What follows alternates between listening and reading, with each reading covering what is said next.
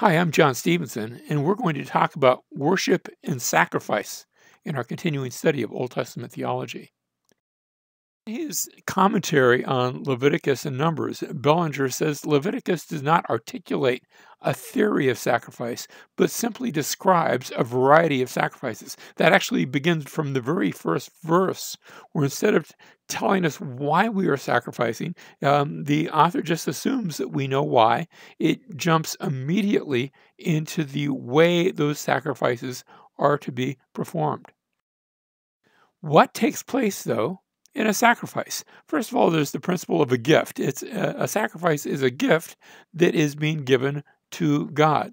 Secondly, there's a principle of death that takes place. Now, that's not true of every sacrifice, but when I say a sacrifice, especially if it's an animal sacrifice, that is involving the death of the animal. The animal serves as a substitute where the animal is dying instead of me. It's dying in my place. And finally, we have the principle of a healed relationship. One of the reasons, not the only reason a sacrifice is given, but there are times when a sacrifice is given because I have done something to break the relationship between myself and God, and now the sacrifice is given in order to heal that broken relationship. Leviticus chapters 1 through 7 are the chapters that deal with the sacrifices. Chapters 1 through 5 give a number of types of offerings. There are 5 of them: the burnt offering, the grain offering, the peace offering, the sin and guilt offerings. The first 3 of those in chapters 1 through 3. And notice there's 5 chapters here, 5 offerings. So there's a chapter for each offering. The first of 3 are offered in worship, but then the last 2, the sin and the guilt offerings, are offered because there is some sort of sin, there's some sort of guilt, there is some sort of broken relationship, like we just spoke of. And then in chapters 6 and 7, we transition from the sacrifices to the priest's actions in the offering of those rituals, and it makes mention of the disposal of the offering after it's been offered, just all the details that are the priestly functions in those chapters 6 and 7. Now, why are there 5 different sacrifices if they all represent Jesus? And let me just say, they do represent Jesus, but why 5 different offerings? Why not just one? And I think the reason is because when we look at the various sacrifices, it's like looking at the different facets of a diamond. The death of Jesus, the ministry of Jesus, was multifaceted. And so in these 5 sacrifices, we see different aspects of our relationship with God and of what Jesus did on our behalf.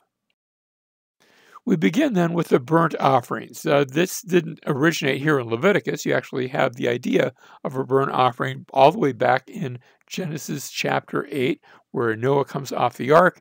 Remember, he had taken with him 2 of every kind of animal, but then he had taken 7 of the clean animals, those animals that were appropriate for sacrifices, which meant that the idea of a sacrifice and the idea of a burnt offering were already there. The term is used there back in Genesis chapter 8. You also have the idea of Abraham, when he's told to take Isaac and to offer up Isaac as a offering. Isaac was to be a burnt offering, offered up to the Lord. And of course, God stopped Abraham from doing that before he killed his son. Abraham was told to stop, and he lifted up his eyes and he saw a ram caught in a thicket, and he sacrificed the ram in its place. But still, there was this idea of a burnt offering. The worship of the golden calf. Now, that wasn't a good thing. That was a bad thing. But that involved burnt offerings and peace offerings. It's described that way in Exodus chapter 32 and verse 6. And so the idea of a burnt offering was already there. It was not first introduced in the book of Leviticus. Secondly, this was the basic offering. It's the offering that you see every morning and every evening. That would begin the day of worship, that would end the day of worship, and the offering would be given twice a day. These offerings were also held at various feast days. So this is going to be an all-around general offering. It was to be completely consumed by fire. That is why it's referred to in our English language as a burnt offering. Various types of animals are allowed. You could have a bull, a sheep, or a goat, birds, and which animal you used would be dependent upon how well off you are. A wealthier person is expected to give a wealthier offering because that's what he has. A poor person doesn't have a bull or a sheep or a goat because he's so poor, but he can at least afford maybe a bird. And so notice the offerings are tailored to their financial means. Leviticus 1 verse 3 explains this. If his offering is a burnt offering from the herd, he shall offer it as a male. Without defect, he shall offer it at the doorway of the tent of meeting. That is, as you first went into the general area of the tabernacle. He may be accepted, that in order that he may be accepted before the Lord. Now, the term offering there, if his offering, the Hebrew word there, karban, we have the word karav, to come near, and that's the idea. This is an offering that allows him to come near. And notice if his offering is a burnt offering. Now that term burnt offering, the Hebrew word there is just olah, just means to go up. Allah is to ascend. So it's an offering that sort of, I always think of it as an offering that goes up in smoke. In other words, it burns and the smoke rises. Don't read more into it than that. That's just the basic term for the offering, for a burnt offering. But a going up offering, and like I said, just an easy way to remember it is that it goes up in smoke. Verse 4, he shall lay his hand on the head of the burnt offering, that it may be accepted for him to make atonement on his behalf. Now we're going to see this in a number of offerings where someone lays his hand upon the offering to identify himself with the offering. Verse 5, he shall slay the young bull before the Lord, and Aaron's sons, the priests, shall offer up the blood and sprinkle the blood around on the altar that is in the doorway of the tent of meeting. This is the brazen altar, the altar that's out in front of the tabernacle. Ephesians chapter 5 alludes to the same thing in verse 1 where Paul says, therefore be imitators of God as beloved children and walk in love just as Christ also loved you and gave himself up for us, an offering and a sacrifice to God as a fragrant aroma. Now we're going to see some other things with aromas that are inside the tabernacle, but when Jesus is described as an offering, a burnt offering, in other words, he was lifted up. Remember, it's a going up offering. He was lifted up on a cross. And notice, as a fragrant aroma. I don't want to read that too literally, but I can't help but think of that instance where on the week before Jesus was crucified, where a woman came in and anointed him with a fragrant perfume. And we're told there in John chapter 12 that the aroma filled the entire house. And I like to think that it remained all throughout the week, even there upon a cross. So like I said, we shouldn't take it too literally, but really literally, as Jesus was upon the cross, he was very literally, but also spiritually, a fragrant aroma to God. Now, the burnt offerings, in chapter 1, verse 1, we see that when any man brings an offering, and then we have the instructions, whether it's a bull from the herd, a sheep or goat from the flock, or a bird, it could be a turtle dove or a young pigeon. So these various offerings each has their own set of instructions. The burnt offering was the foundational offering that allowed men to come into the presence of the Lord. Leviticus chapter 1, verse 3, he shall offer it at the doorway of the tent of meeting, that he may be accepted before the Lord. Verse 4 goes on to say, he shall lay his hand on the head of the burnt offering, that it may be accepted for him to make atonement on his behalf. It's a very personal thing, and he gets personally involved in touching, in putting his hand on the head of the animal that is going to die. A life then was offered upon the altar. It was to be completely burnt upon the altar. This is the going up part, to burn it up in smoke. And depending upon the financial status of the one making the offering, it could be a bull, it could be a lamb or a goat, or it could be a dove or some sort of bird.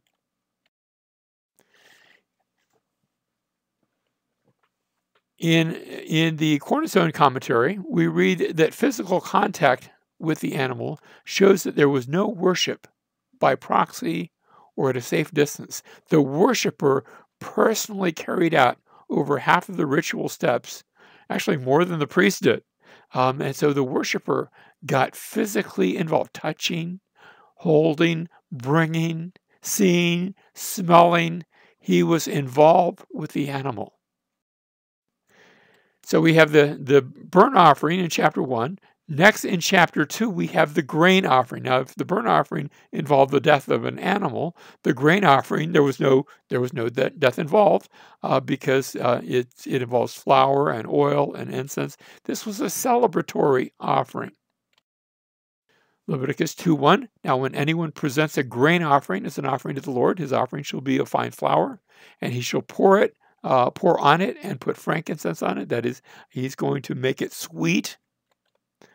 Notice the term there, the minksha, a tribute, an offering, a gift. But the idea here from the context is that, yes, it is going to be a grain offering. That's not necessarily in the word, but it is set forth in the context. The same term is used in Genesis chapter 4 of both Cain and Abel's offering. That's why I say the word itself doesn't necessarily mean grain offering. The word is a more general word. It can be used of any sort of offering or tribute. But the context here in Leviticus chapter 2 is going to let us know this kind of offering, this kind of tribute, this kind of gift is going to be involving that which grows, that the plant life that grows, grain and things like that, rather than the death of an animal. In the grain offering, it was an unbloody offering. You can't make wheat bleed. It describes the king's tribute. The king would be supplemented. He would receive tributes of food from his subjects, and God is our king, so he is the one who is receiving the king's tribute. It is connected to the idea of hospitality. Remember how Abraham has 3 visitors show up at his tent. What does he do? He goes to make an offering for them. It was to be made without leaven. Now, leaven oftentimes represents sin, not always, but leaven always represents influence, some sort of outside influence. So no leaven, no honey, because those were outside influences, and so that's what they represented. The grain offering part went to the Lord, and the rest went to Aaron and his sons. And so notice God, part of it is offered to him, and then part is enjoyed by the priests and their sons. It was to be seasoned with salt as a salt covenant. Now, we have a connection to Jesus because he is the bread of life. He has been lifted up as a grain offering for us. Think about this. We partake of him. We eat of his body. We drink of his blood. Not literally, but when we eat the bread and when we drink the wine, we are communing spiritually with Jesus. So we have the burnt offering, the grain offering. Next, we have the peace offering. This involves rejoicing. It can be a male or female animal. It can be from the cattle, from the sheep. Chapter 3 and verse 1, now if his offering is a sacrifice of peace offerings, if he's going to offer it out of the herd, whether male or female, he shall offer it without defect before the Lord. So notice it is a zebach shalamim. Of course, you can hear that word shalom there, an offering of peace, or it's actually plural here, but that's because it's peace offerings. Verse 2, he shall lay his hand on the head of his offering and slay it at the doorway of the tent of meeting, and Aaron's sons, the priest, shall sprinkle the blood around on the altar. So we have a picture here of imputation, where the animal is killed, and then the sons of Aaron, they take the blood and they sprinkle it, they credit it, a death has taken place, and now it is applied to the altar. It is reckoned to have died upon the altar. This peace offering could be from the herd of the cattle. It could be from the flock of sheep or goats. It could be male or female. And the fat of the animal, as well as the entrails, were to go to the Lord. The flesh went to the priests and to the one making the offering. In other words, everybody gets to eat. It's an offering it's an offering where God is invited to dinner, and where you get to partake, and where the priests partake. Everybody partakes of the offering. Everyone ate a portion of this offering, signifying communion with God. Jesus is our shalom. And now when we hear that word shalom, sometimes we think peace, and that is a good translation of it, but also it can have the idea of well-being. After all, if you eat a meal with friends, then you're at peace with them. Everything is good, and everything about this offering is good.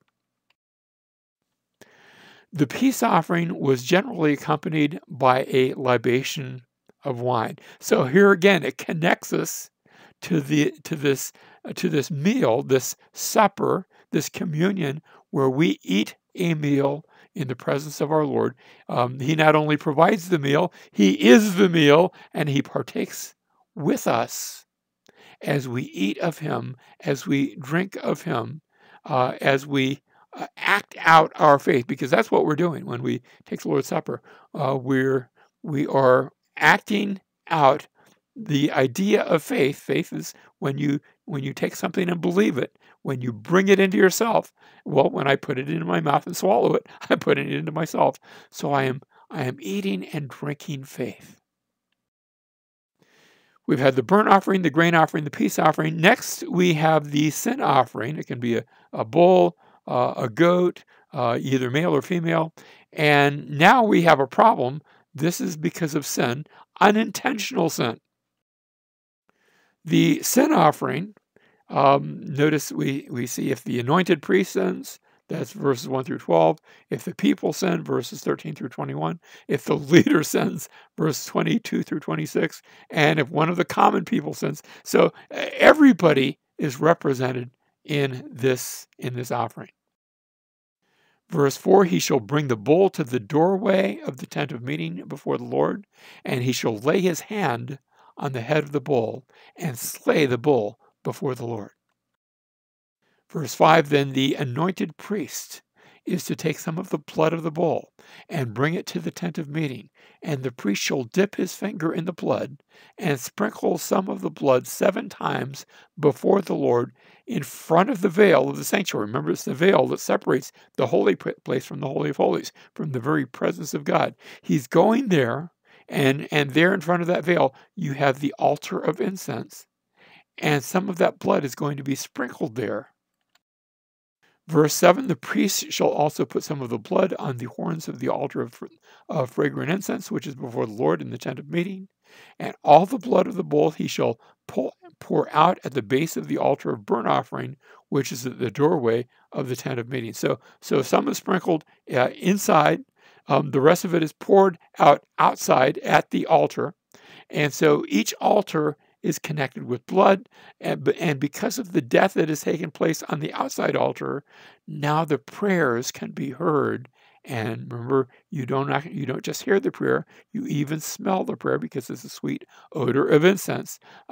You see and smell and hear the prayers that are coming from inside the tabernacle. Verse 11, but the hide of the bull and all its flesh, with its head and its legs and its entrails and its refuse, that is, all the rest of the bull, he is to bring out to a clean place outside the camp where the ashes are poured out, and burn it on wood with fire. Where the ashes are poured out, it shall be burned. Notice that emphasis, outside the camp. In Hebrews chapter 13, that same emphasis is picked up, where the writer says, chapter 13, verse 11, "For the bodies of those animals whose blood is brought into the holy place by the high priest as an offering for sin are burned outside the camp." That's what we just read. Verse 12, "Therefore Jesus also, that he might sanctify the people through his own blood, suffered outside the gate."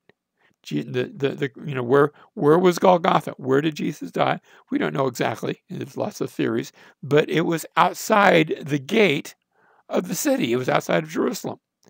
Verse 13, and here's the application. "So let us go out to him outside the camp," because he was crucified outside the camp.